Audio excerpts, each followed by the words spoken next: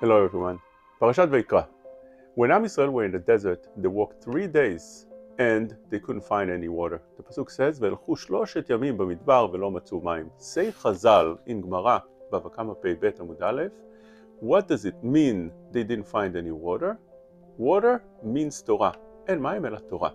They didn't learn Torah for 3 days, and therefore, because of that, amdu neviim shebaoto ador, the neviim, the prophets, referring to Moshe Rabbeinu, stood up and established that Am Yisrael should read in the Torah every Monday, Thursday, and Shabbat, so there wouldn't be 3 days of no Torah. But the question is, how does that help in the days in between? A person is not allowed to be still from learning Torah. What happens on a Tuesday? What happens on a Wednesday? What happens on a Sunday?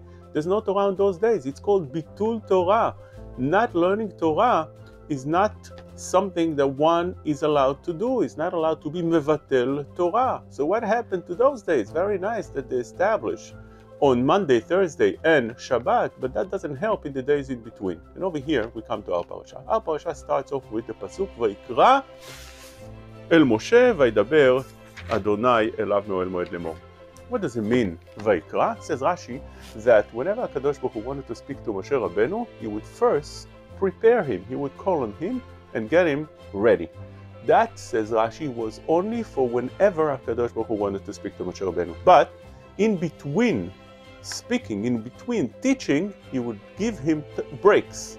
And on those breaks, he didn't call on him. He didn't say anything. He just let him be on those breaks. What's the purpose of the breaks? Says Rashi, מה היו הפסקות משמשות? ליתן רווח למשה, להתבונן בין פרשה לפרשה ובין עניין לעניין. So Moshe Rabbeinu could look into the learning that he learned from HaKadosh Baruch Hu in between. Whenever he learns, he needs time to look into it.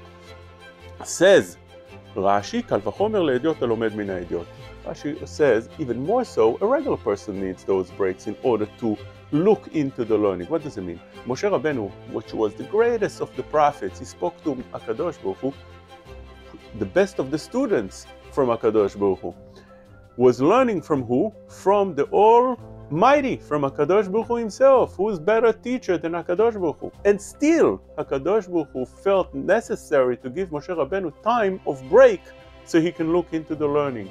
Even more so, says Rashi, when a regular person learns from a regular rabbi, he needs that time to absorb, to learn, to look into it, to internalize the learning, and therefore, that is something that is necessary. We learned over here that whenever a person learns something, it's not sufficient to hear and continue learning without any break, because just hearing is not enough of learning. It needs to get to the heart. The person needs to understand well the learning. He needs time to absorb. He needs time that it should be comprehended correctly. And therefore, that is the purpose of the break in between.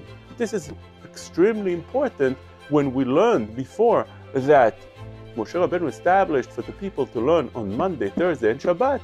It's very important because at those times, they were learning and they were hearing the Torah. But when is it that it should get absorbed? Those are the times in between. So therefore, that's not bitul Torah. That is a time a person needs to internalize his learning. And that's something that's very important now that people go to a Pesach break or any other break in between the learning, between yeshivot.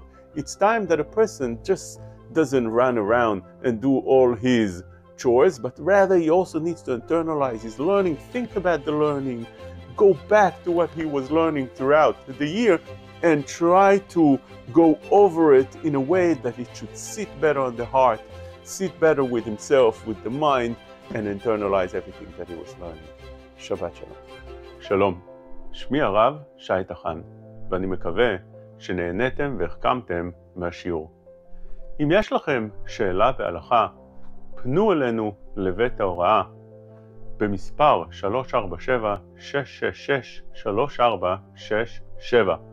זה מספר בניו יורק, ולכן תוכלו לשאול במספר של וואטסאפ, והרבנים של בית ההוראה, ואני בכללם, ננסה לענות לכם בהקדם. שבת שלום.